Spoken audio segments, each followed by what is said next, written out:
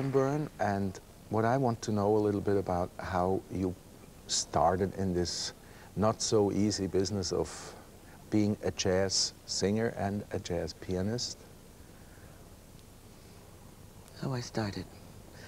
I was influenced, I guess, around 12, 13 years of age by Erroll Garner. By Erroll Garner? Erroll Garner, right. Did he, was he an idol, or did you want to play piano like him? Yeah. I used to, by ear, I'd play his music note for note. You know, I was, at school, they used to call me Erroll Garner Queen, right?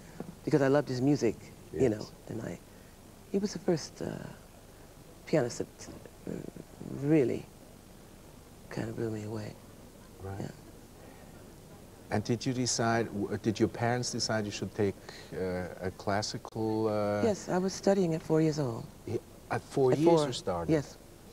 And jazz came into your life at 12? Yeah, around 12. What did your teachers say to that? Well, there was no problem because I was very good with the classics. You know, that was my love, you know.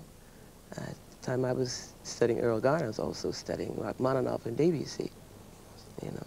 So it didn't interfere, you know. And singing came later, or? Yes, singing. My parents didn't know that I was sneaking a gig, so to speak, right? Ah, so your first jobs were secret. Yes, but they found out, you know.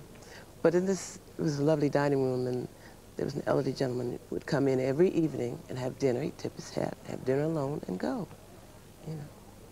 And this went on for about 6 weeks. It was getting close to Christmas. And then one night he came in, and he had a teddy bear as tall as I. Gorgeous, great big turquoise teddy bear. And he said, "No, if you sing Melancholy Baby, teddy bear is yours." And I sang Melancholy Baby. You still have the teddy bear? Oh, I kept it for years and years. It just got tired. Right.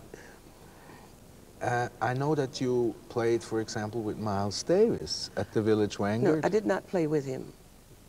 Miles heard my music, my first album, and he called. I was at my mother-in-law's home at the time, eating breakfast, and he called and says, "Miles Davis, I want you to come to New York." And I thought it was a friend of mine playing a joke, Making you know. a joke.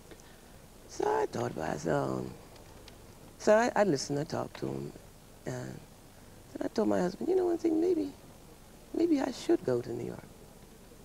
So I left Virginia, went to Washington, which is my home, packed a bag and went to New York. And when I got to his house, to let me know it was all true, his kids were singing songs from my first album, you know.